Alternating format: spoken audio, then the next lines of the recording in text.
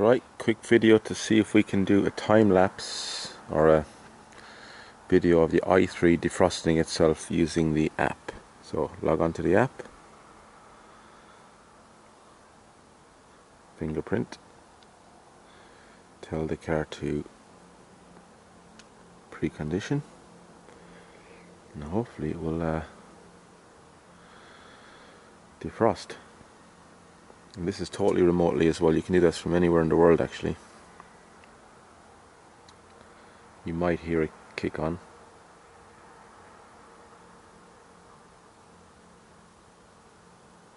And I don't need the keys in my pocket for this.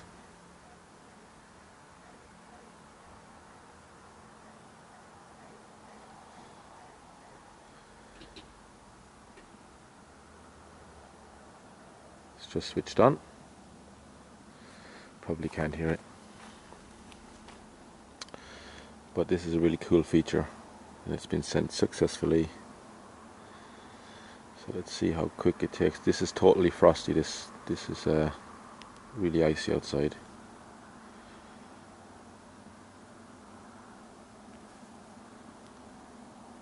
It heats up to 22 degrees apparently. That's the optimum temperature the cabin gets to, so it can be toasty for when you come outside on a cold evening.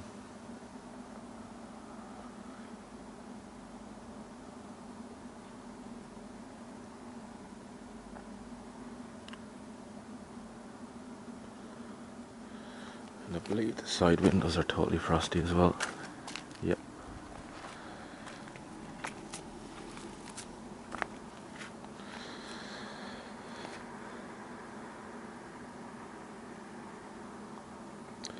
This will stay on for half an hour. If you switch it on, it stays on for like 30 minutes, and then it will automatically cut off, but it will still stay warm in there for 15 odd minutes.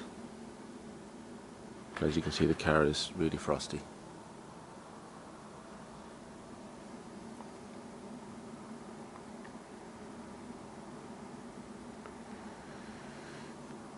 As you can see, it's starting to defrost just at the bottom here. You can see the little telltale elliptical shapes from the vent.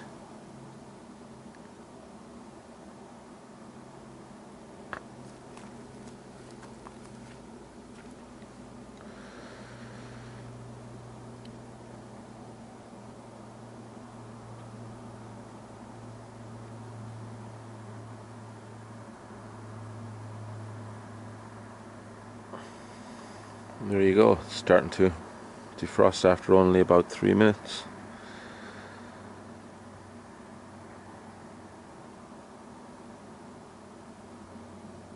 And like I said, when you got kids, coming out to a car that's like toasty warm on a really cold morning in the countryside, and you haven't had to leave it running outside with the keys in and worrying about somebody seeing it running and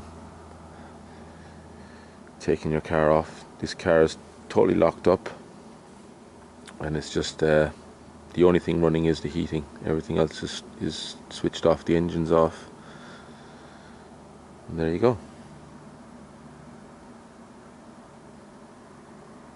That will totally defrost as well. That will do up all the side windows. The car's locked, you can see.